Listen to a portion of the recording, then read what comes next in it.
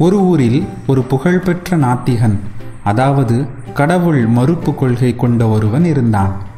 அவன் நன்றாக பேசுவான். கடவுள் இல்லை என்று தர்க்கம் செய்வான். ஒரு நாள் ஒரு கடவுள் மறுப்பு கூட்டத்தில் பேசிக் கொண்டிருந்தான். தன் பேச்சால் அநேகருடைய மனதை கவர்ந்தான். கடவுள் இல்லை, மதம் இல்லை, வேதமோ புராணமோ எதுவுமே இல்லை. கடவுள் என்பது மதத் தலைவர்கள் தங்கள் வயிற்று பிழைப்புக்காக உண்டாக்கி கொண்ட கட்டுக்கதைகள் என்று சாதுரியமாக பிரசங்கித்துக் கொண்டிருந்தான். அவனுடைய பேச்சு திறமையை கண்டு ஜனங்கள் திரளாக கூடிவிட்டார்கள். கடைசியாக கடவுளும் இல்லை, கத்திரிக்காயும் இல்லை, எல்லாம் பித்தலாட்டம் என சொல்லி முடித்து, யாராவது கேள்வி கேட்க வேண்டுமானால் மேடைக்கு வரலாம் என்றும் அழைத்தான்.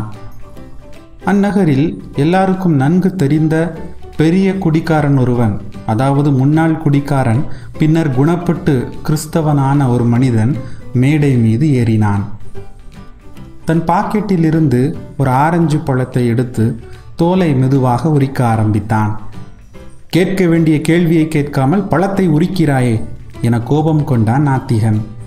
பழத்தை உரித்தவன் சுளையாக தின்று கொண்டே, பொறு, பழத்தை சாப்பிட்டு முடித்துவிட்டு கேள்வியை கேட்கிறேன் என்று சொல்லியவாறு ரசித்து பழத்தை தின்று கொண்டிருந்தான். பழத்தை சாப்பிட்டு முடித்த பின்பு நாத்திகனை நோக்கி, பழம் இனிப்பாயிருக்கிறதா என கேட்டான்.